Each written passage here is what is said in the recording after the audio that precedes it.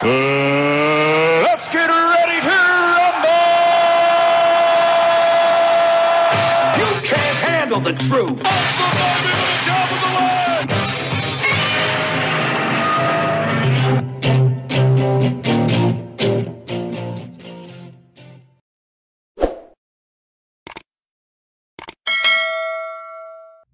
There's a simple scientific law in physics.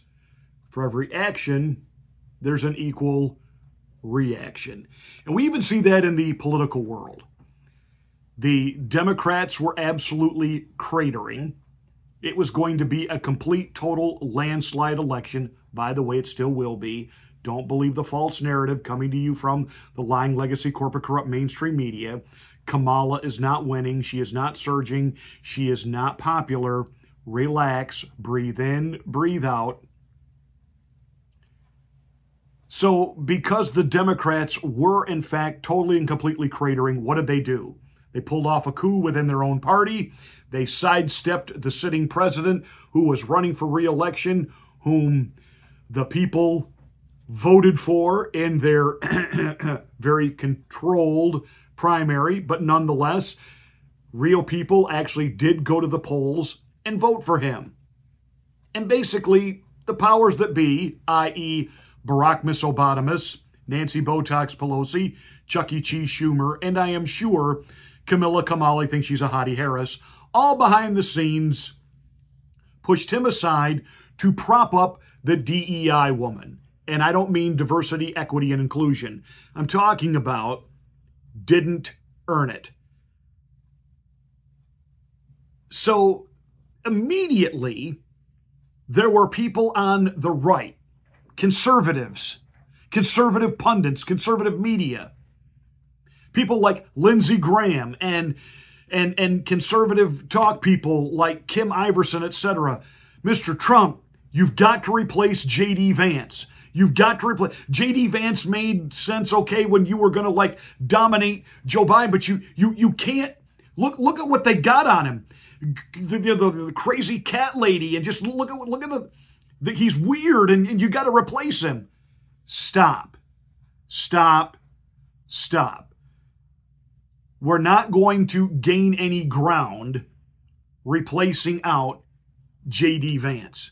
JD Vance is not the problem. In fact, JD Vance is the reason the libloons are still in panic mode.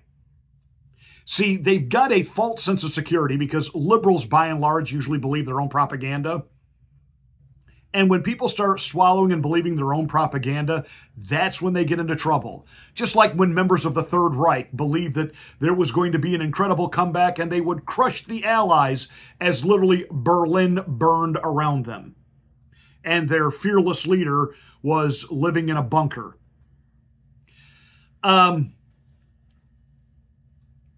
The Democrats believe the propaganda about Kamala. Why, we've got all of these online virtual meetings happening. We've got white cringy women for Kamala talking about we have to put our white privilege aside and listen. Listen, that's code for even if you hear someone of color say something that is so off the wall and so incorrect and so abhorrently wrong, don't correct them. Don't say that's wrong. You listen. Listen. Then we had the cringy soy boys for Kamala. You know, white dudes. There was this one, and there was supposedly, you know, we're supposed to be impressed that there were movie actors on this call, this Zoom meeting. Why, Jeff Bridges. Oh, okay.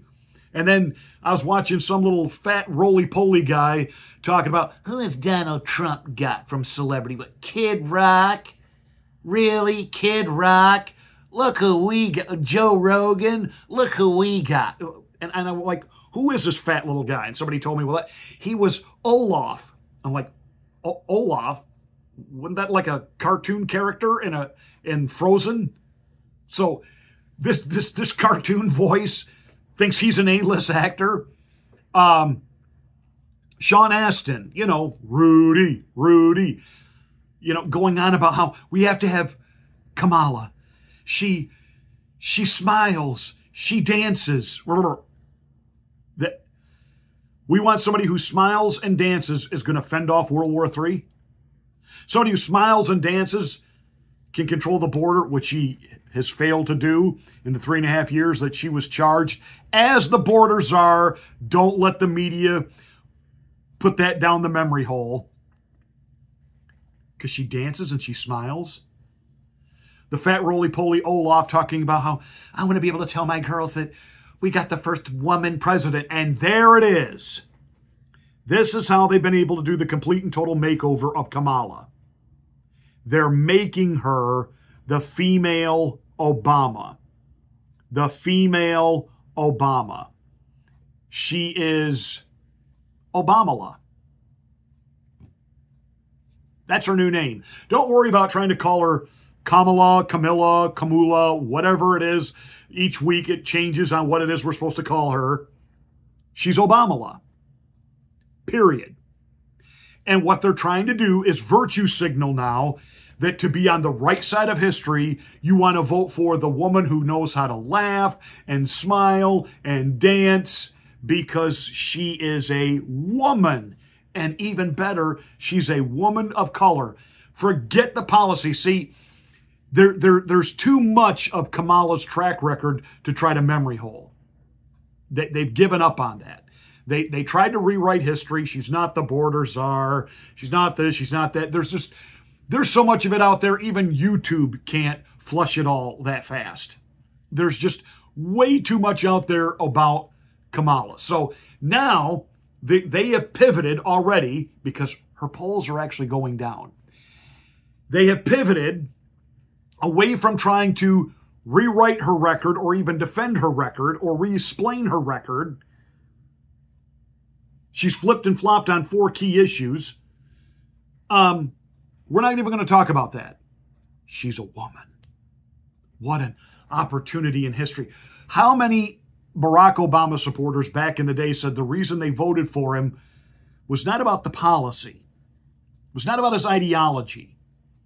It was about they wanted to be on the right side of history. And how did the Republicans try to fight against that? Well, we tried to inform everybody about his associations with people like the Reverend Jeremiah Wright and Saul Alinsky and all of these radical communist ties that Barack Obama had. And America wasn't listening. They were too enamored with this guy with a personality who was going to be the first African-American president. This was history. And this is what they're trying to do with Kamala. This is it. They're trying to turn her into Obamala. You can bring up all of her failures, all of her track records, all the things that she's done, and they're trying to get people to not listen. She smiles. She dances. And they're going after JD Vance, and make no mistake about this. Can you Republicans please figure this out, that no matter who Trump had as a running mate, they're going to viciously go after him. See, their hands are still a little bit tied over going after Donald Trump because of the assassination attempt that failed. And even when they tried to get Director Wray from the FBI to insinuate that maybe Donald Trump wasn't actually shot, maybe it was just some shrapnel, from like one of the teleprompters. And of course, clear photographs show none of the teleprompters were hit. There was no glass that shattered off the teleprompter. There's pictures of the bullet actually whizzing by Donald Trump's head. And finally, the FBI had to come out and override their own director and say, no, definitively, Donald Trump was in fact shot. And every day that there's hearings on Capitol Hill with the people running the Secret Service, you have even Democrats saying, this is on one level sheer incompetence, and on another level, we have to start asking, did they let this happen on purpose? You have Democrats doing that. Because there actually are some Democrats who understand, hey, if they can do it to Donald Trump, they could do it to our guy. So right now, Kamala and the Democrats are a little bit handcuffed and really attacking Donald Trump the way they would like to, because after all, it was a lot of their rhetoric that emboldened this psychotic Trump supporter, Biden supporter, and he didn't work alone. And he was handpicked for this job. Don't. But they can't really go after Trump like they would like to. So they need a new punching bag. Enter JD Vance. And by the way, it wouldn't have mattered if he had picked Youngkin. They would be tearing Youngkin apart. If he had picked Nikki Haley, they'd be shredding Nikki Haley. It wouldn't matter who he picked. This is what the media does. Remember how vicious the media was to Dan Quayle. Remember how vicious the media was to Saint Mike Pence. Of course, now he's a saint again because he's anti-Trump. But back in the day, why, Kamala mopped the floor with him in the vice presidential debate, and Mike Pence was seen as just an inept buffoon by the media. And of course, you have George W.'s VP, the guy who really should be in prison for war crimes, and his daughter, leading the J6 inquiry. So it wouldn't have mattered who Trump picked. And ask yourself about the last election cycles where we went with the mediocre, milquetoast, middle-of-the-road type Republicans. How'd it work out for Mitt Romney and his binders of women? How did it work out for John McCain, who didn't want to go too hard after Barack Obama? How'd that work out for them?